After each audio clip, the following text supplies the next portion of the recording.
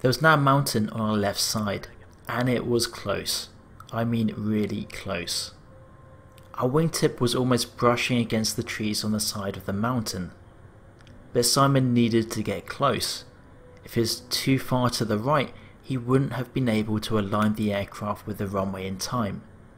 He also wouldn't have been able to go around, as the only missed approach path was a sharp U-turn to the right, back in the same direction that we had come from. An overshoot of the final approach would have proved fatal, as the valley ahead of us climbed up steeply past Ilu, far steeper than we could climb in our aircraft. "Are you happy with the approach so far?" asked Simon. "Yes," I replied. Simon sharply banked right to align with the runway. "We're now committed," advised Simon.